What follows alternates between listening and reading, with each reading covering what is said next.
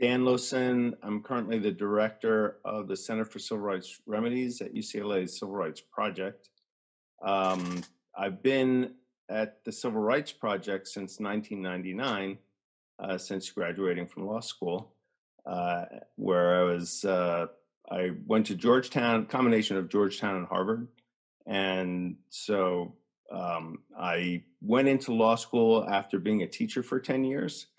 And I knew when I was a teacher, I went into teaching as a form of thinking it was going to be a form of social activism.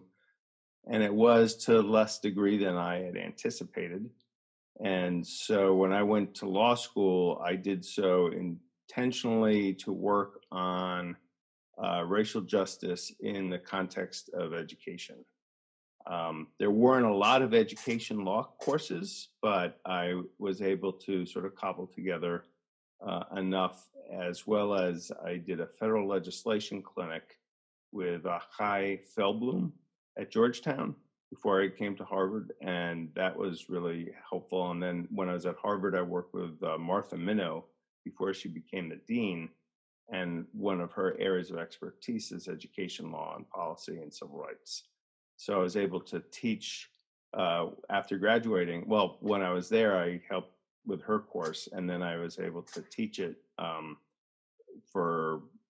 only taught at one time, but I was able to do some teaching as well as have clinical students when the Civil Rights Project was part of Harvard Law School.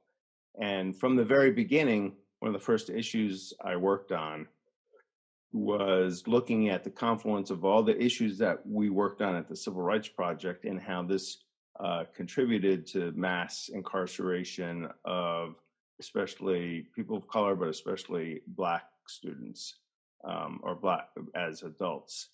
And so we thought, well, let's put the pieces together. So I was working on things like school discipline and graduation rates and resource inequity. And in fact, at the urging of Charles Ogletree, I did a school-to-prison pipeline amicus brief in a school finance case, the Hancock legislation, as it was known at the time. And it was unsuccessful, but it made me realize that it's really important to put these pieces together. So when we also sponsored a research conference with Northeastern with Debbie Ramirez, I believe it was, and it was on the school to prison pipeline, bringing together lawyers and researchers to look at how we could better create research and then use that research to address this problem. And we called it the school to prison pipeline only because my expertise and our expertise was in education and civil rights. So the only reason we weren't looking at everything from healthcare to housing to unemployment issues and how racism affects those, both explicit racism and implicit bias and structural racism. The only reason we didn't do the Cradle-to-Prison was our expertise and our sort of area of that we were trying to affect change in was in the public education system. So it was not as a sort of intentional, oh, these other things don't matter, but it was more like, where can we have an impact? So we had this research conference in that we convened together with Northeastern to bring advocates and researchers and policymakers together. And then we brought some of those findings to the work we did on federal legislation, as well as work supporting states, as well as individual advocacy efforts. So that's sort of a very brief summary, but that should give you an idea. That's great. Thank you. And it always sounds like a lot of what you mentioned focuses on education and civil rights. I'm wondering, when in your experience with keeping that in mind, what is the story of the Cradle-to-Prison pipeline? So in other words, to you, what does it mean? What does that phrase mean, Cradle-to-Prison pipeline? I know you talked a little bit about the school-to-prison pipeline. What is Yeah, The points. cradle to prison pipeline is all the ways that various forms of racism lead to what, at the end of the day, is the mass incarceration, especially of people of color and especially of Black people in this country.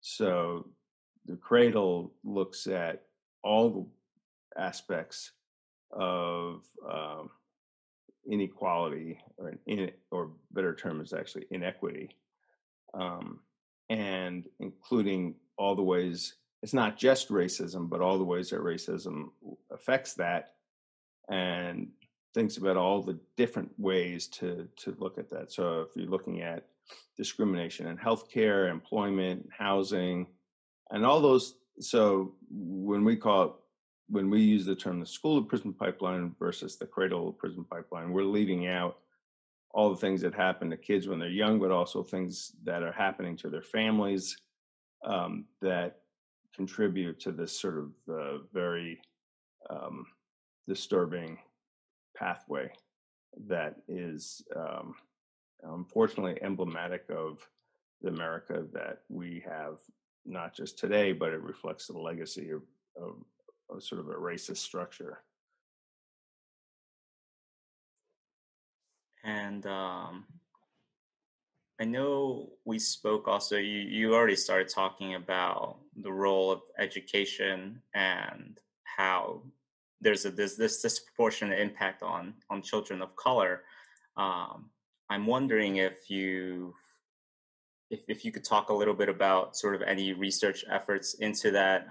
What does the current state of legislative efforts circulating around education, where does that stand now? I know that with COVID-19, there have been a lot of efforts sort of like pushing police out of school, and really rethinking about the way that the school system sort of impacts children of color in various ways.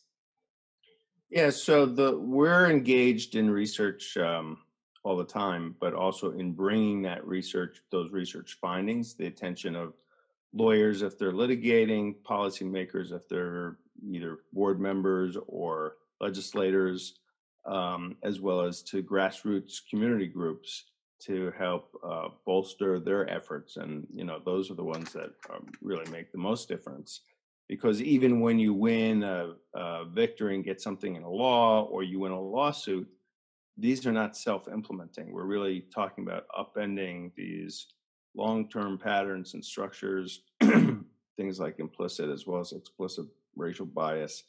And that really takes a community effort to be successful. So some of the research areas, for example, Paul Martinez, a research associate, is a co-author in our California report and our upcoming national study. He did analysis of the connections between having security guards and their security guard to student ratios, and the rates of lost instruction due to suspensions. So we used the data from the civil rights data collection to look at every district in the country, but we focused for our most recent report, because it was about California, on the California high schools. And he found that, and this is now published, that there is a positive relationship between having a higher security guard to student ratio and having a higher rate of days of lost instruction due to suspensions. We also found that this was a stronger relationship when we just looked at Black students, and also that the inverse was true. So when we looked at the ratio of support staff, student support staff, that's nurses, psychologists, counselors, and social workers to students, when that was higher, the rates of lost instruction for Black students in high schools was lower. So those things go together. And so hopefully that will help inform decisions that school boards are making throughout California. Now, we sent our findings to the board members in both Oakland and Los Angeles, as well as to the superintendent of schools. And the other thing we discovered, we look at subtle ways sometimes that systems that are supposed to be corrective can actually be ineffective. So one of the achievements of advocates in California was to have school suspension rates as part of their accountability system. So any district there that has a suspension rate of over 6% of the students enrolled, they're flagged for getting technical assistance. So this is identified as a problem that they have to address. Now, they don't apply that same 6% rule to every racial subgroup. And they also give credit if there's an improvement, even of less than 1 percentage point. And we did an analysis of all the school districts in California and found that many of the high suspending ones that had been increasing their suspension rates despite a statewide downward trend, they had gotten, instead of flagged as red for their high rates, they got flagged with a sort of a less alarming color like yellow or orange, which signifies maybe there's a problem, but that there's no immediate technical assistance needed. Even though they had, the year before may have increased their suspension rates many percentage points and were well over the 6% threshold. But because in the most recent year, they made an improvement of a fraction of 1 percentage point, they weren't coded red. And there's a problem with that sort of focus on the immediate and ignoring the long-term trends. And we point out in our report that a district could be steadily getting worse, making, in terms of negative progress, it could be taking 5 steps backwards and then 1 baby step forwards and another 5 step backwards and a baby step forwards. And every other year it would look like there's not a serious problem. So that's not a very effective accountability system. They were giving too much credit for minimal progress and not enough attention on also the subgroups. That's another thing we pointed out in our report. By studying some of the worst districts, we found that they might have made that, slight improvement because the suspension rates for white students went down, whereas the highest suspended group, which was oftentimes Black students, but not always, sometimes it was Latinx or others, got worse. But they ignored the fact that the group that was getting suspended at a much higher rate and a very high rate got worse. That was not part of the accountability system. So there's something missing when that's, you're allowed to look good, even though there's a real injustice going on, as indicated by excessive rates of suspensions.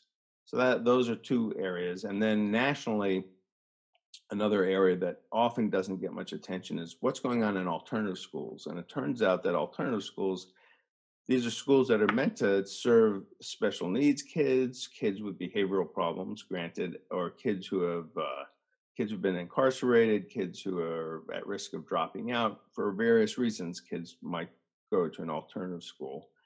But these kids have suspension rates that are 2, 3, 4 times the national averages. We looked at all the alternative schools across the nation and found huge amounts of lost instruction. The other thing that's important is that we're looking at rates of lost instruction, not in a sort of benign way, but to really drive the point home that this is about deprivation of educational opportunity, to drive that point home in a way that educators can't help but hear it. So when you just talk about, the risk for suspension or suspensions per 100, it's already one step removed from what's really going on, which is that kids' instruction, their opportunity to learn, is being denied. And so to emphasize that point, we have, in the California report, we estimated the days of lost instruction, but in several other reports, including the next national report, we through advocacy efforts, we encouraged the Office for Civil Rights to collect the data. So it's the first time the data have been available. And now we're exposing what's going on in terms of the impact of out-of-school suspensions on days of lost instruction. We also have a whole section on school policing. And we've documented that in 80% of the large districts across the nation reported 0 school-based arrests. And this is not because they're not arresting kids for school-based behaviors, because they're despite a federal requirement, they're not reporting their data to the Office for Civil Rights. And there was also, because of the work of advocates at the national level, there was this requirement that these data are reported to the public every year was put into the Every Student Succeeds Act. So we were part of that effort. And now we're exposing we looked at every state website. Every district in the nation should be reporting its school policing data to the public. But guess what? How many states do you think are doing this?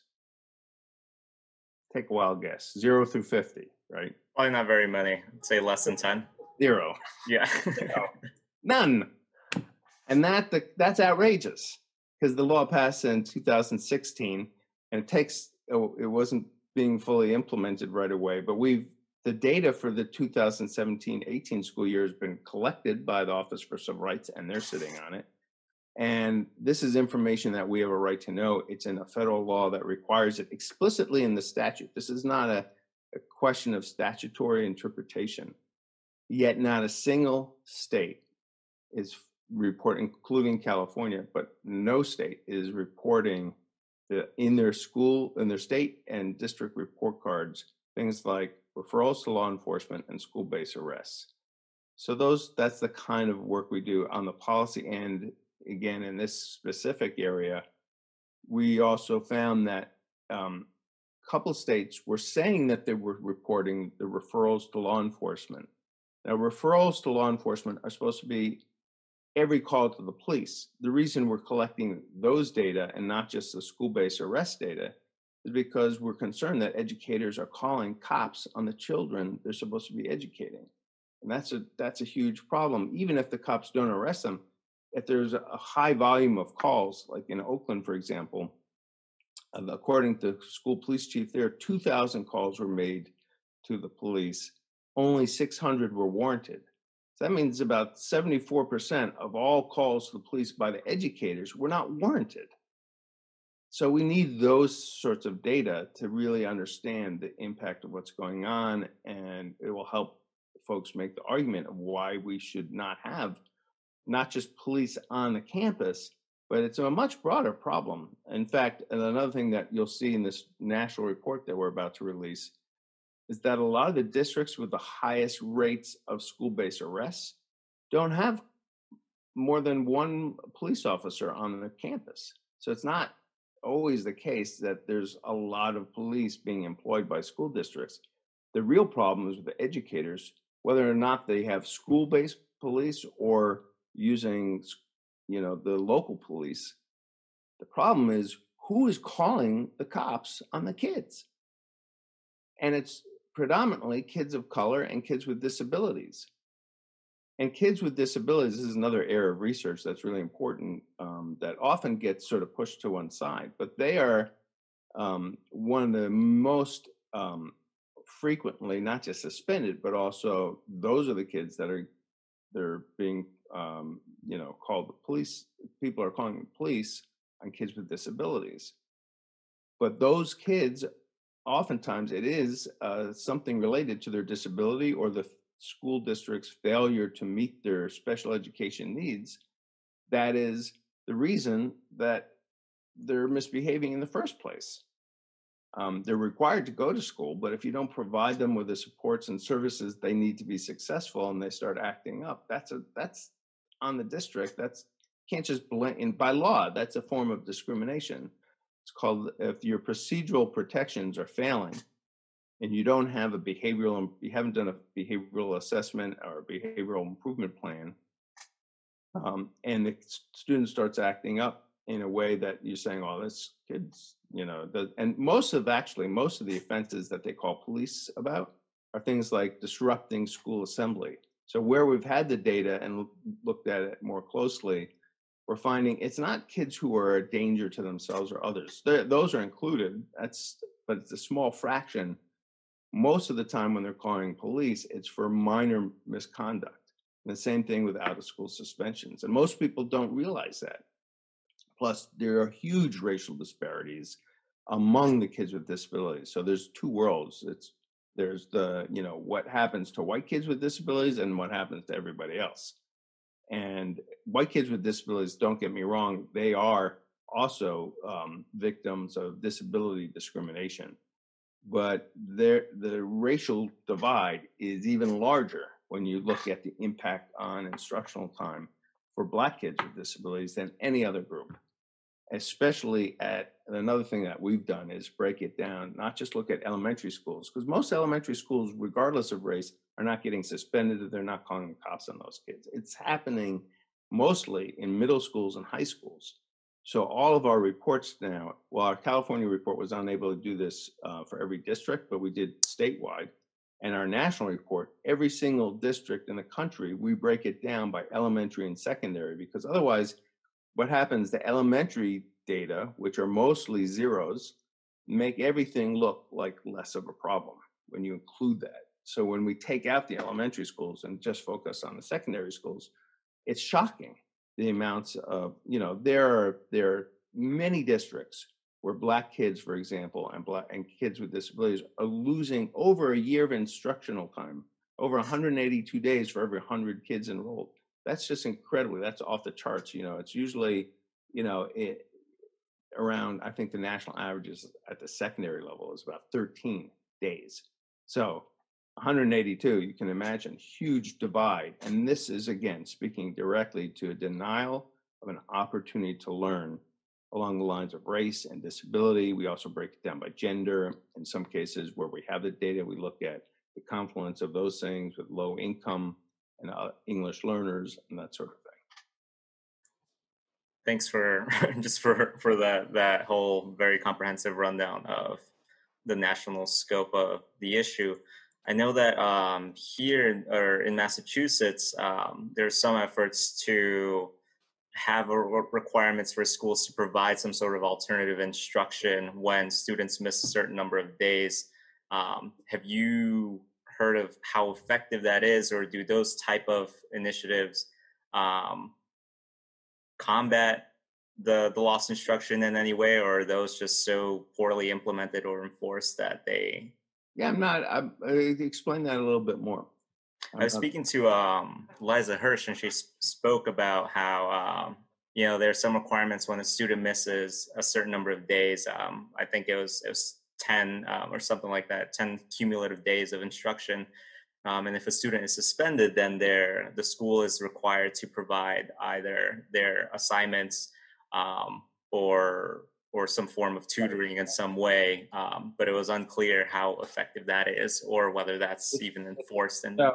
So that's sort of, it may have been that she was referring just to kids with disabilities or not, but could be part of Chapter 222. I'm trying to remember the details. But the problem is the 10-day, I call it the 10-day rule, is totally insufficient because most kids are suspended for 2 or 3 days at a pop.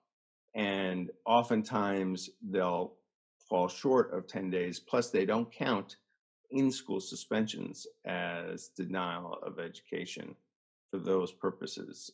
And that's unfortunate because that's due really to interpretation by the Office of Special Education and Rehabilitative Services. It's a sort of a federal agency's interpretation of the law that I think is incorrect. I think in-school suspensions are the ruling with kids with disabilities is anything that cumulatively or in one fell swoop adds up to more than 10 days is counted as a change of placement, and you have to have a special meeting, as well as make sure you can't deny a free appropriate public education any more than those 10 days. So in a given school year, another part of the problem is once they figure out, most of the time, there are hearings for kids with disabilities, and if we have extended that to kids without disabilities, that's great. But in the hearing process, oftentimes parents don't stand a chance. So the parents are trying to say this is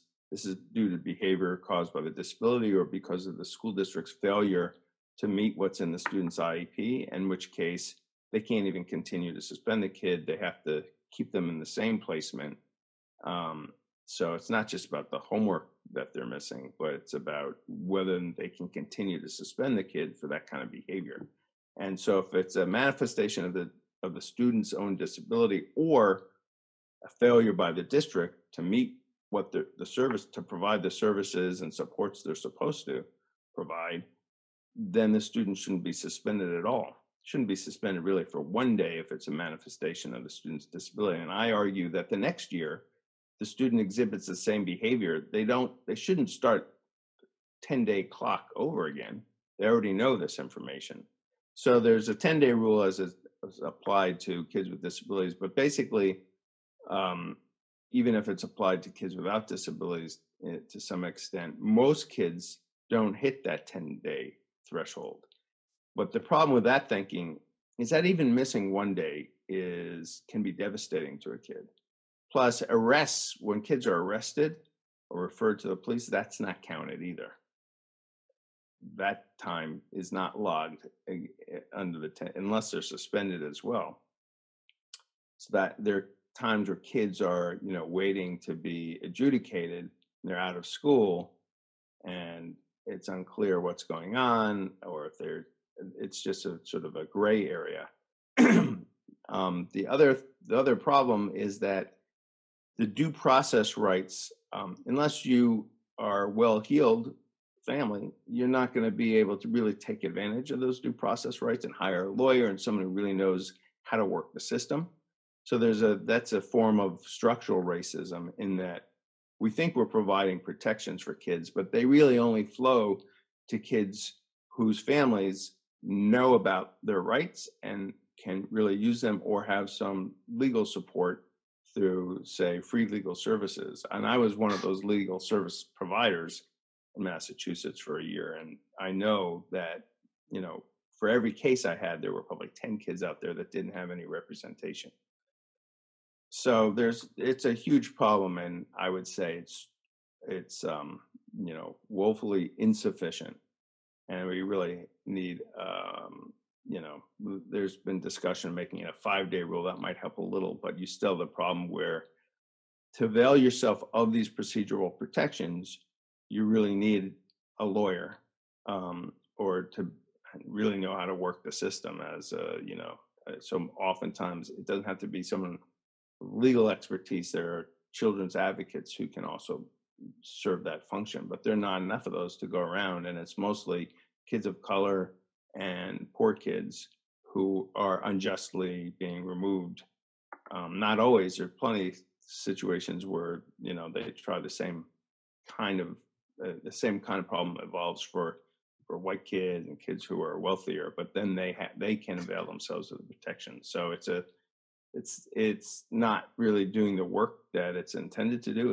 It's helpful to have some safeguard,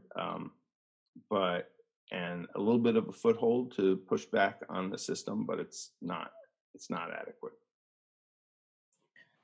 Great. I think I'd like to shift gears a little bit, and I'm not sure how much you recall from the returning citizens videos, but if there's anything in particular that stood out to you that you'd like to comment on, I'd love to get your feedback on that. Yeah, I think one of the things is that it's sometimes hard for students to articulate this, but you could see, and I forgot the names of the various participants, but oftentimes it was not just one systemic failure. It was oftentimes multiple ways, places where the student, talk about the Cradle-to-Prison, there should have been more support for the family or more support for the students that just didn't materialize. And there are some instances where, it was a blatant injustice, but others where it was a little more subtle. And that the impact of the sort of the problems that are systemic in nature are not always the easiest for the students to articulate. But there were places, I don't remember exactly where, but where it did become pretty clear that this was not just about this one student's story, but it was emblematic of a whole problem of sort of structural racism or a systemic sort of denial of rights. So it wasn't just happening to the student that was articulating the problem, but it seemed pretty clear that it was systemic. Thanks for that. I think the one other piece that I'd like to ask you about is I know you described a lot of your work and you've talked a lot about the sort of the history of this problem. And I wanted to get a sense for what your hopes are for the future. Sort of, I know we talk a lot about what replaces the pipeline, or about dismantling the pipeline, but I think it's also important to think about what replaces it. And I'm wondering if you have thoughts about how we replace the pipeline or what comes after the pipeline is dismantled. Yeah, so I think it's unfortunately a gradual process. So as you know, I'm old enough to know that you fight for major systemic changes, um, and some of the things that you know when I first started working on, for example, school discipline issues and the failure to recognize that there was a problem where at the time 50% of Black and Latino males were dropping out of school and no one was even paying attention to it because they weren't calculating graduation rates. It wasn't part of our discussion even whether kids were graduating. So you have a K-12 system at the end of the day, whether kids get a diploma, that's the sort of the one outcome that should have mattered the most. They weren't even keeping track of that. So we've been able to be part of large movements to bring about those changes. And I guess one of the things that is heartening is to see um, greater surging amount of community advocacy, as well as broader public support for those efforts. So Black Lives Matter, for example, is, I experienced in Lexington. I was surprised when I went to protest in Lexington. I went 2 days in a row. There were like different groups that one of the protests was organized by a student, a friend of my son's who just graduated high school. And the town really showed up, mostly white and Asian American folks were showing up for Black Lives Matters. So that was heartening to see, although I'm cautiously optimistic about that. It's really about, it starts with, moving your feet and marching and those sorts of protests, but it can't end there. It has to result in real change.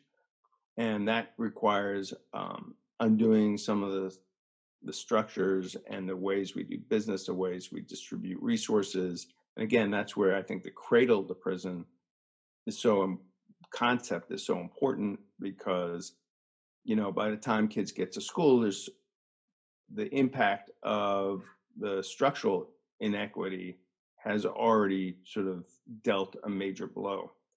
And so you can't, I always say, if I'm an educator, my expertise is in education, that's the area I work on. But you can't blind yourself to the fact that the one area of your focus is not the be all and end all. There's a larger web of issues that have to be addressed as well. So, we're living through the worst president and someone with clear fascist tendencies. I would say they're not fascist tendencies anymore. Now we're talking about employing unmarked, police without clear in Portland, for example, federal supposedly police or special ops units abducting people on the street, bringing them in the van, not actually arresting them, not telling them why they're being detained. That's sort of a police terror operation, and it's small now, but it tells you where this president would go. So it's not just a tendency. I would say he's actually engaged in some fascist activities when he is shooting rubber bullets at peaceful protesters who are expressing their First Amendment rights for a photo op. That just is such a blatant abuse of power. Not to mention all the ways, he was impeached for good reason, and all the ways that he has tried to unjustly rig the system in his favor. And even his suggestion that he might not honor the elections if they don't come out the way he likes. We're really dealing with someone, and he has, sure, he hasn't engaged in genocide, but that's not how it starts, right? That's the worst outcome imaginable. But it starts with the erosion of our democratic systems. And, as a critical legal scholar, I would have to say that I was never under the impression that these were the systems that we had in place were, completely fair or, perfect in any way, shape, or form. So even before we had Trump, we had some very serious problems and inequities, and we are now, down this path that's a very dangerous one. So it's gives me, I guess that's a pretty depressing view, but what gives me signs of hope is to see, people who I didn't think would turn out, show up for things like protests and demonstrations. There's a show of force that this is not an acceptable path that we're on. So we'll know more, after the elections. But it's pretty scary times. So I don't know if that answers your question, but I guess out of this chaos, there is a clear sign of hope and a swing, with folks like OCA in the House, and people who are really speaking truth to power in positions of power. We need more of that. We need more, people of color in powerful positions, and so I think there's an opportunity for that to happen. It hasn't really happened yet. So I think there's a risk in confusing, a shift and what looks like a movement to something that's an established change. We're not nearly where we need to be. And even when we think we're there, we won't be there. There's always plenty more work to do. But it did feel different, protesting in Lexington, Massachusetts, and seeing the streets lined with protesters who, were from town. Yeah, it's so true. I think everything that you bring up, it feels like such an oddity of this time that feels like things have to get worse before they get better. And it feels like things have gotten so bad, but it's also propelled all of this change that has felt like it's taken decades for politicians to move their feet. And I think that feels like a lot of the activism on the ground has really propelled a lot of these movements forward. And that's really exciting to see. So hopefully there's more of that. But you're right. It's concerning. It's no more longer just tendencies, but just outright actions that are concerning. I mean, it's using Homeland Security as sort of this terrorist police force.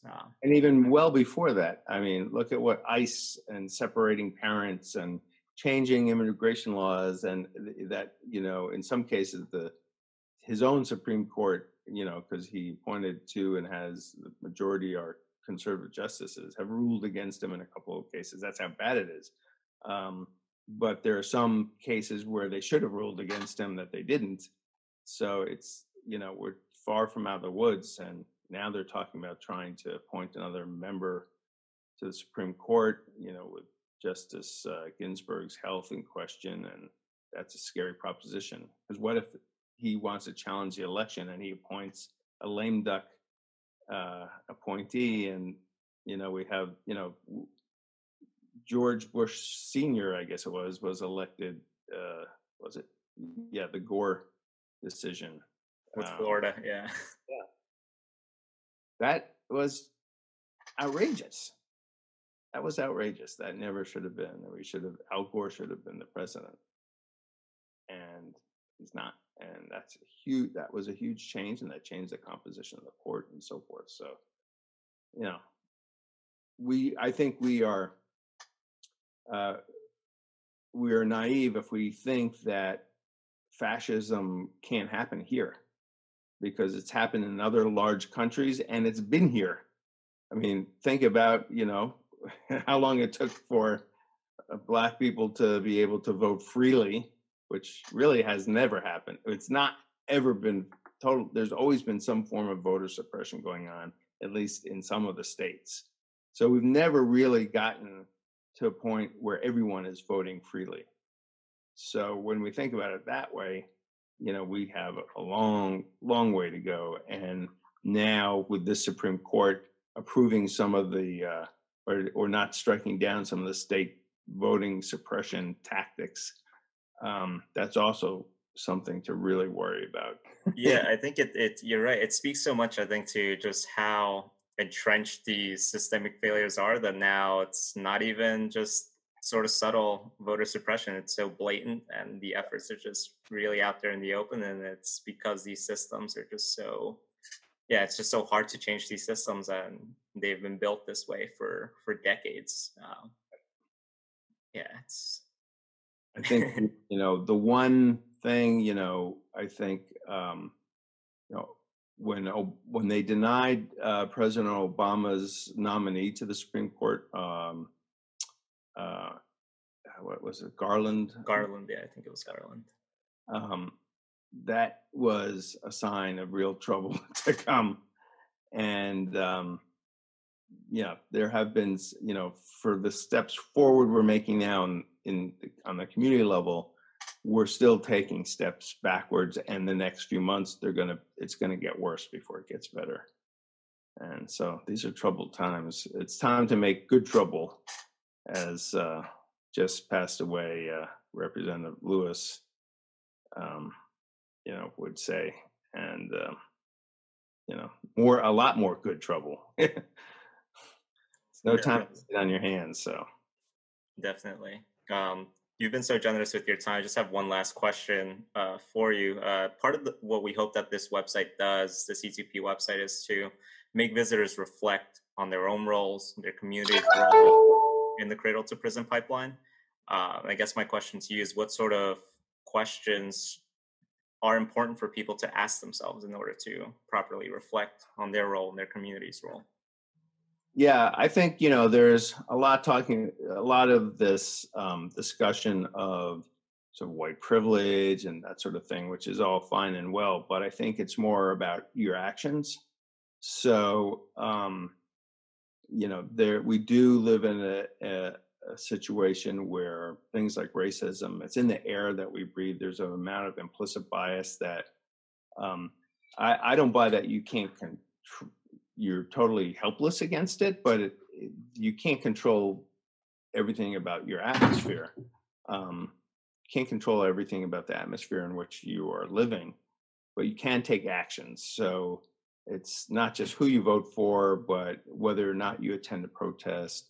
But it's also, looking at your own school board and what measures are in place there that are perpetuating these problems. Looking at, what are the healthcare policies, or if you're not involved directly in civil rights work in your own job, what are the ways that you are replicating kind of systemic oppression? So it's important to reflect on yourself, especially, myself as a white male in the society, but it's even more important than to act and not just to think, oh, it's not just in the language you use, or it's about the practices and the policies and changing those structures, and supporting the right people in politics, but also the work that whatever work you are doing, to think about what actions can you take to change the